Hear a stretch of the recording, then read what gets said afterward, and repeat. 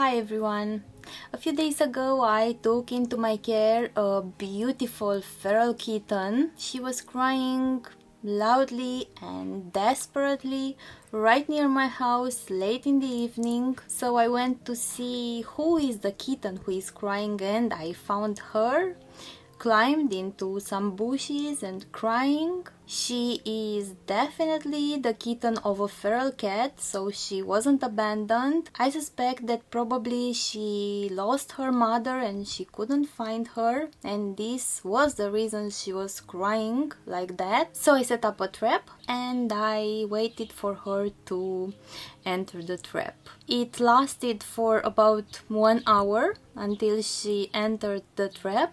But she entered, and this is the most important thing. She was extremely scared in the first day. She was absolutely terrified.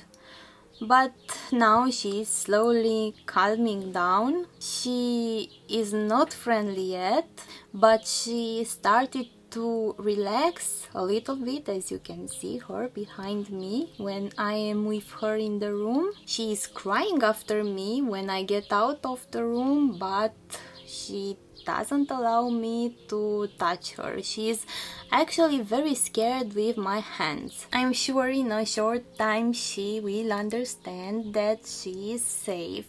She started already to understand this, but she needs a little bit more time. She started to play, she wants to be praised while she's eating, so she is making big steps ahead. Now she has to go through quarantine. In this time she will be internally dewormed 3 times. She already received the first internal deworming, of course the external deworming and the first vaccine, and after the second vaccine she will be out of quarantine.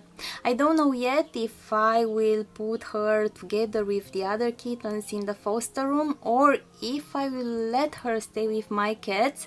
This depends of her behavior, as if she will keep being shy like this. I think I will let her stay with my cats to be able to work more with her. I will keep you updated about her in my next videos. See you soon!